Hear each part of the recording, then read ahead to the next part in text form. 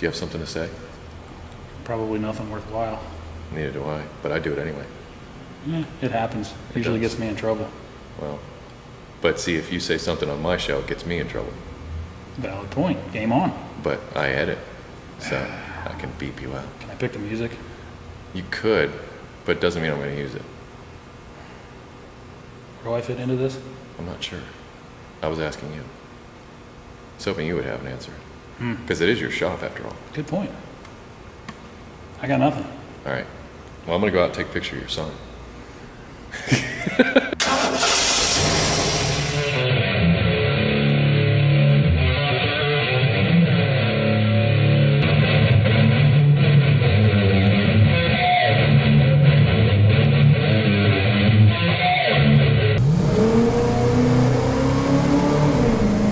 Hi kids, I am here at my good friend Scott Armstrong's garage, known as Armstrong Automotive. Hello and welcome to another episode of Eric the Car Guy. I'm Eric the Car Guy. We're at Scott's garage like I said earlier. And today we're going to talk about changing your own oil in your car. Now there's a few safety precautions you want to consider when you do this. One is that you don't drop a car on your head because that would probably hurt. Do we have jack stands? Yeah, I have jack stands. I have jack stands that I'm going to use to hold this car up when we get it there. You can use ramps. I've seen people use curbs, but I don't necessarily recommend that. Basically what you're going to want to do is you're going to need to get the front of the car up and you're going to need to get the hood open. So that's where we're going to get started. First thing you want to do is open your hood. Next, you come out, open the hood.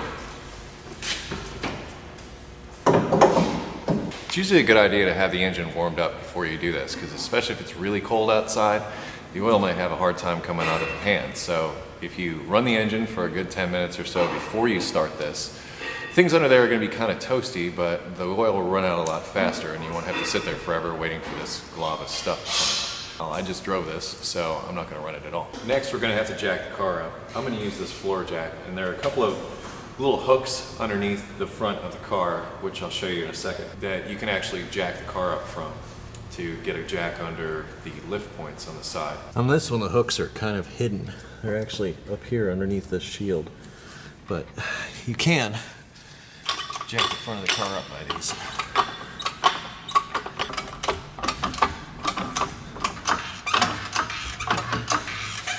Next, it's time to put the jack stand under.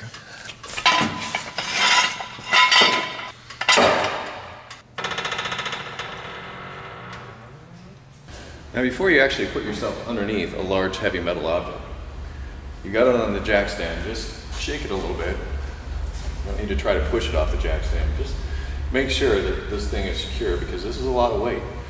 And gravity takes over, or your head gets squished.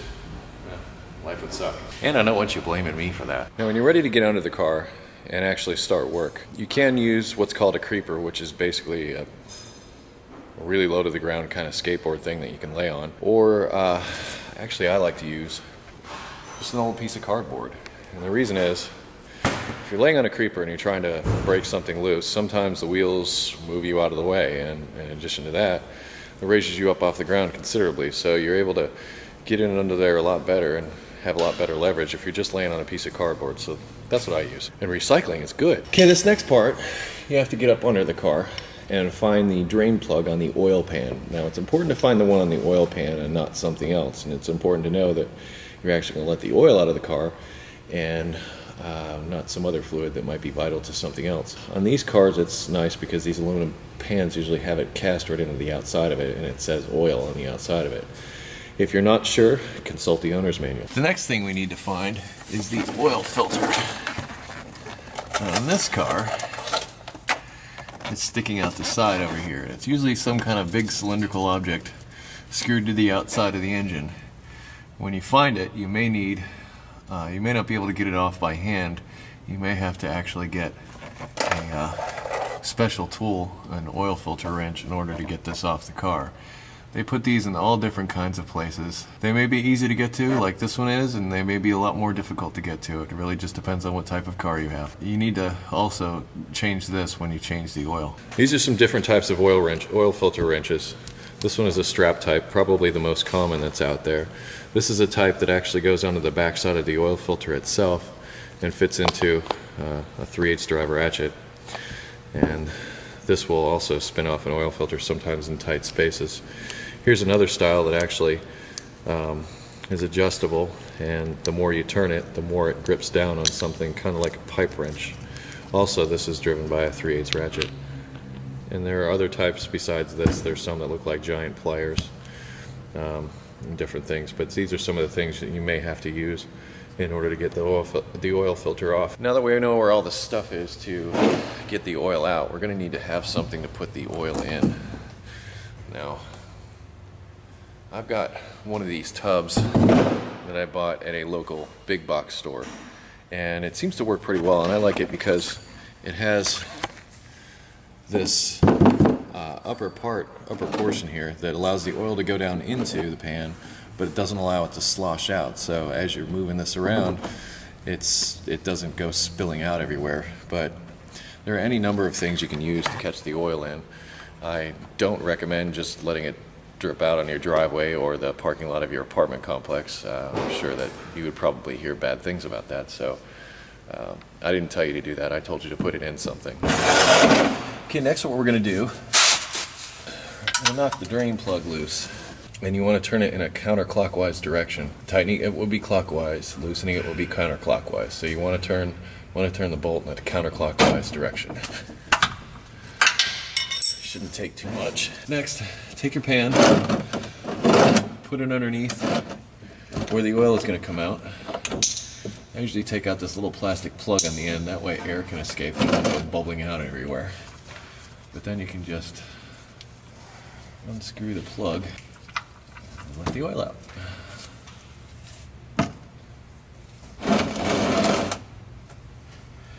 Just gonna let that drain for a while. Next, while this is draining, I'm going to take the oil filter loose. Now, I did the oil change last time, and I know that I'm just gonna be able to twist this and it's gonna come loose. Some oil may come draining out at the same time. Just let it go ahead and drain. It's important to not tighten these filters so tight that you can't do this, but if you need a wrench, you need a wrench. Now that the filter is pretty much drained out, you can take it the rest of the way off. I just turn it upside down in the pan and let it drain out. Before you install the new filter, you want to take a little bit of oil on your finger and then put it on the outside of the rubber gasket on the oil filter itself before you screw it up onto the car. That will make it so that the filter screws on a lot easier. But something I just thought of, one thing you want to make sure of is when you take the old filter off, you see this metal surface here? That surface should be metal. You shouldn't have any rubber there. In other words, what I have seen is sometimes this rubber gasket, when you take the filter off, will stay stuck up onto the car. If that happens and you screw a new filter onto it, the minute you start up the car, you're going to have a great big mess. So be sure that this up here is free of rubber stuff. Something else I'd like to note here, not all oil filters are this metal canister type. Some oil filters are actually just the paper portion of the filter and mounted in some strange locations. The thing that comes to mind is like a Hyundai V6. The oil filter is actually on top of the engine. Some Mercedes are like that, and some other vehicles. They don't have what would traditionally be referred to as a metal canister type of oil filter. You may have to look around for its location. The best thing to do is consult with your owner's manual and find out where the filter location is so that you can replace it. But I assure you, every engine I've ever come across does have an oil filter.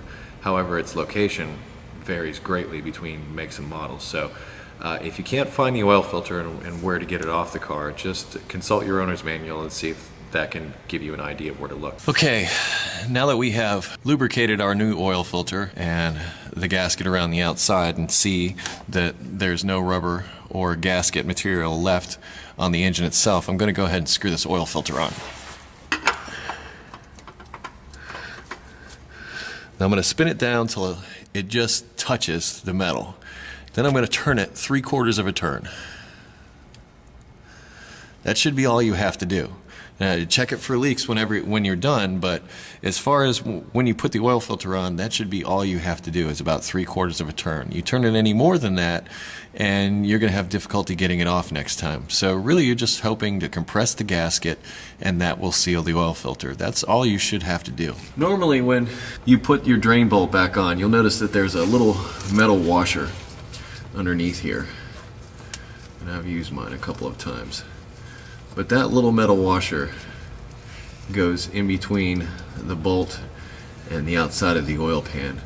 It really should be replaced whenever you do this.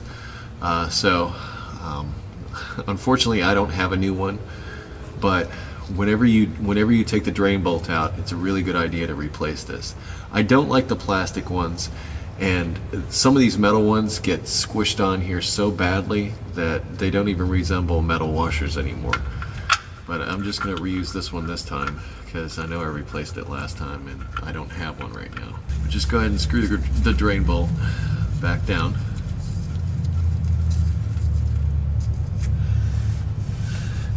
Then you take your wrench and just snug it up. You don't have to do it so much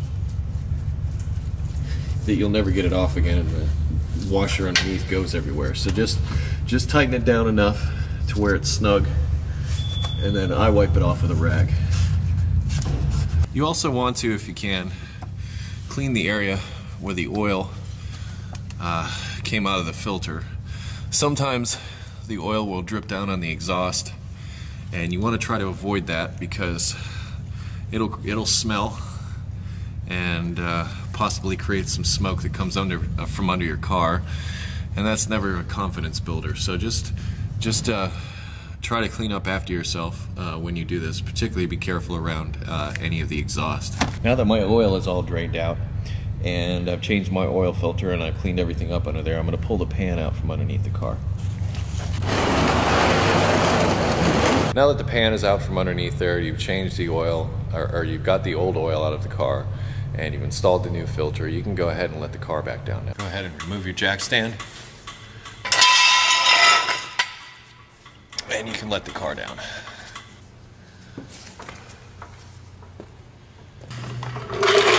Now you need to get oil back into the engine. But you say to yourself, well, what kind of oil should I use in my engine? Because on many vehicles, they'll tell you right on the oil cap. And in this case, this says 5W30.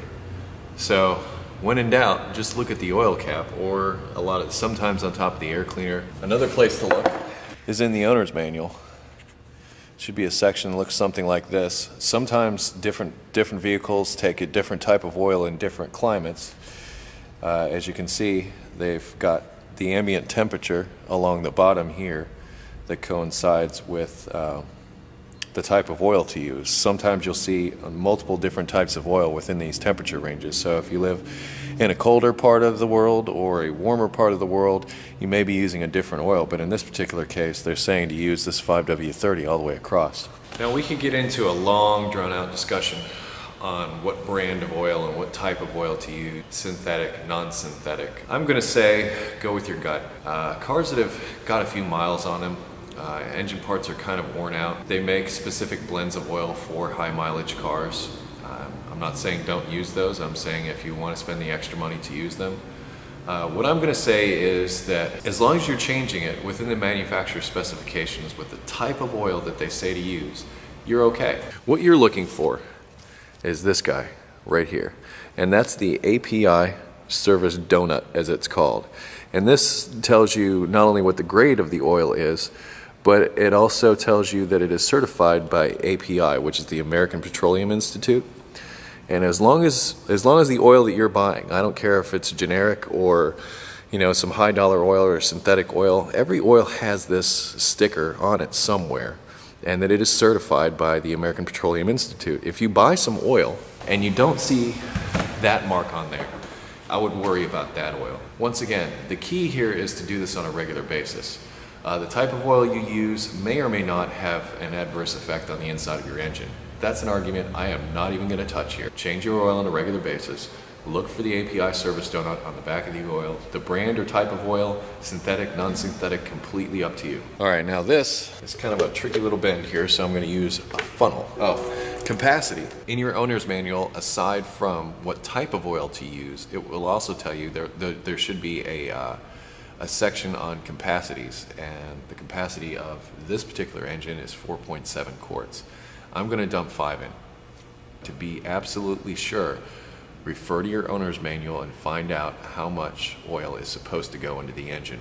Also very important. And this jug that I have here that I'm pouring in, 5 quarts.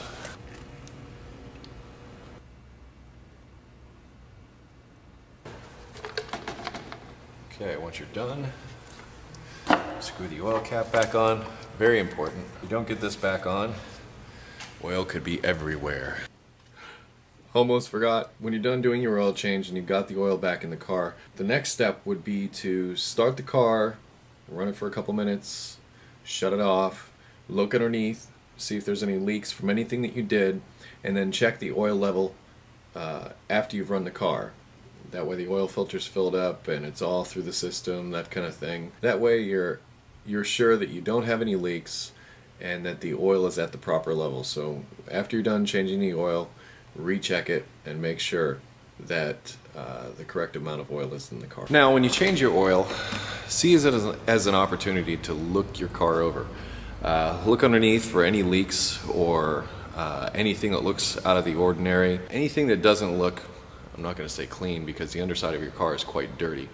But if you see, particularly look for oil leaks around the engine itself, coolant leaks, transmission fluid leaks. Just keep an eye out and look around underneath your car to see if there might be something that needs to be addressed. And the other thing that you should do when you change your oil is not only change the oil, but check the rest of the fluids and see what kind of shape they're in as well, such as the coolant, the power steering fluid, the windshield washer fluid. Top that off, and also check your transmission fluid to see if that is in good order. I'm going to do a separate video on checking fluids and topping them off, but this just covers the oil change. In addition to checking the fluids and checking the car over, something else that is a real good idea is also to check the tire pressures. Now, the next video that I'm doing is actually going to be on tires, so you can refer to that. Lastly, something that I forgot to talk about in this video, which was, what do you do with the old oil? What I do with the old oil is recycle it. There are a number of different ways you can go about this. Some of auto parts stores have the ability to take on the used oil from the oil change. Different shops may take the oil. As far as I know, you shouldn't be charged for recycling your used oil, and you just want to make sure that you take care of our planet here. I realize that oil is basically dead plants and dinosaurs and such, but you really don't want to spread it around and especially put it into the ground, that kind of thing. Very good idea. Recycle your oil. Be responsible. Don't dump it all over the ground, or definitely don't dump it down a storm drain or something like that. Take care of the planet. Be good. Thank you for joining me for this video on oil changes. I hope this information was helpful to you. As always, you can post comments here below this video, or video responses if you so desire, or you can visit me at EricTheCarGuy.com. One last thing to mention, thank you very much to all my new subscribers. Welcome aboard. We'll look forward to the next episode of Eric the Car Guy. Thanks. See you. This is going to be fun, and you might just learn something.